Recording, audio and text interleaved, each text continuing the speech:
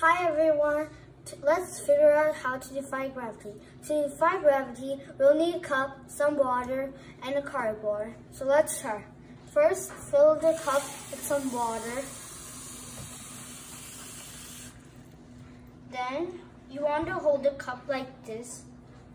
Then, take the cardboard, place it like this, and give a lot of pressure, and then turn it around and still give a lot of pressure so it stays in for a long time. So then slowly take it off. Then let's record.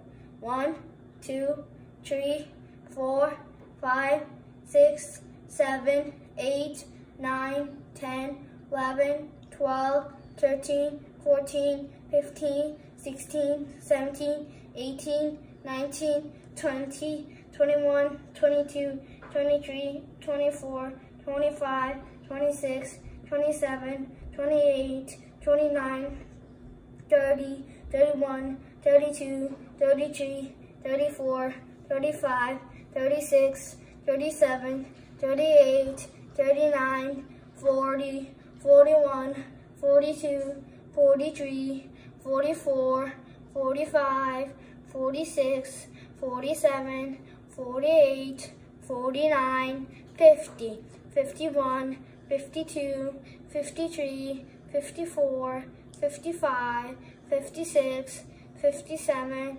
58, 9. So this is how you defy gravity. And be safe, be careful to not get yourself wet. Are you guys surprised how water and cardboard stick together? Well, I'm going to explain how it does. The water and cardboard stay together even though the glass is upside down, because there's no air inside the glass.